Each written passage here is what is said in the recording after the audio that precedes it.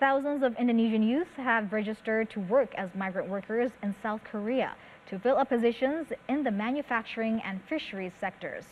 This migrant workers program is a government-to-government capacity between the Indonesian and South Korean government.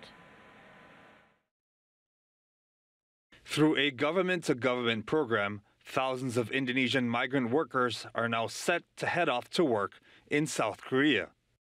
In November 2021, the Indonesian Ministry of Manpower confirmed that the South Korean government has reopened South Korea to migrant workers and will remove the limitations regarding the number of migrant workers it will accept.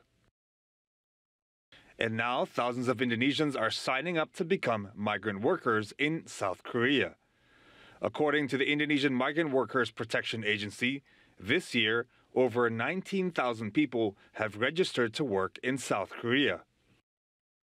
They have signed up to work in various sectors in the country, from the fisheries to the manufacturing sectors.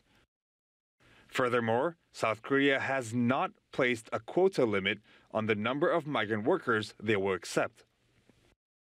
Kita melihat animo yang sangat tinggi. Tahun ini 19.993 calon pekerja. Dan di tahun ini Korea juga tidak menetapkan kuota. Mudah-mudahan yang hari ini mendaftar, hari ini melakukan verifikasi dokumen, mereka yang nanti tetap akan dinyatakan lulus saat minggu tes. Furthermore, the Indonesian Migrant Workers Protection Agency said they will also facilitate funding for migrant workers who need money to help with their move. This funding will come in the form of loans, as migrant workers can borrow up to 100 million rupiah. These loans can then be paid back in installments while they are working abroad. In the future, the Indonesian Migrant Workers Protection Agency is also planning to conduct government-to-government cooperations with Japan and Germany to send Indonesian migrant workers to work in those countries as well.